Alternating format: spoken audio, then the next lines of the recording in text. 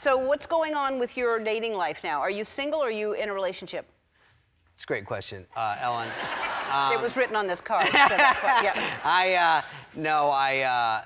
The funny thing is I'm doing this new audiobook now where I talk about my whole life like that. It's sort of how I'm a little out of it now. I'm a little out of the mix, like I used to be more in it, but I'm getting older. It's called A Polaroid Guy in a Snapchat World.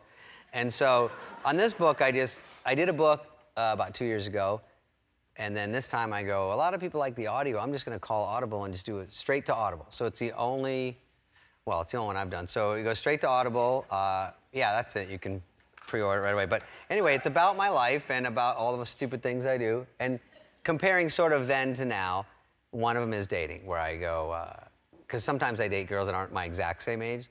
Like they're lower a little bit. But mature. Like they have to have a GED, for sure. They don't have to.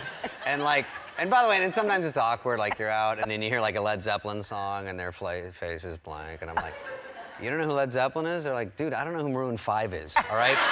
I'm young and you're old, is there a problem? I'm like, no, let's get some sushi. So, but there's different things like, you know, you used to call girls and get like rejected on the phone, like, you know what I mean? You dial up, and now it's all texting. If you text a girl and they don't text you right back, it's over.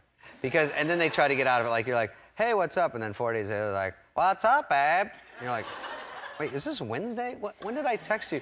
And then I go, oh, not much, I want to hang out. Then 5 days later, she's like, where you been? I'm like, what's going on? Are you not getting these?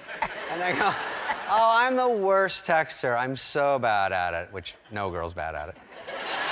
And you can tell, because if you ever go to dinner with them, they're just hunched over their phone all night. I go, oh, I see you're getting the hang of it. Yeah. But anyway, it's all stuff about dating. There's a girl the other day that argued me because she got in I have like an old car, and she goes, do you have an aux card? And I go, I don't know what you're saying. I don't know what that is. She goes, aux cord. I go, it's slower, and I still don't know. I go, do you mean ox like the animal? And she's like, what? I'm like, well, you don't know what that is, and I don't know what that is. And she goes, to plug in my phone. And I'm like, I have an iPod Shuffle in the glove compartment for emergencies, but I didn't give it to her. I go, oh, I don't know. She goes, I can't believe you don't have an aux cord. I go, it's a 1995 Land Cruiser. I don't have reverse, all right? So you think you're with James Bond? I'll take you to the iPhone store, geez. Oh my God. So that's, that's sort of comparing. It's like with animals, with life, with everything I've done in my life, we just go sort of then and now. So it is fun. All right, so you can pre-order it, by the way. Yeah. David's book, it's called A Polaroid Guy in a Snapchat World. It's on Audible right now, and that is a catchy title. It is, I like it, yeah. Did you say that? Oh, no. Yeah. I thought it. Yeah, that's a catchy title. There you go.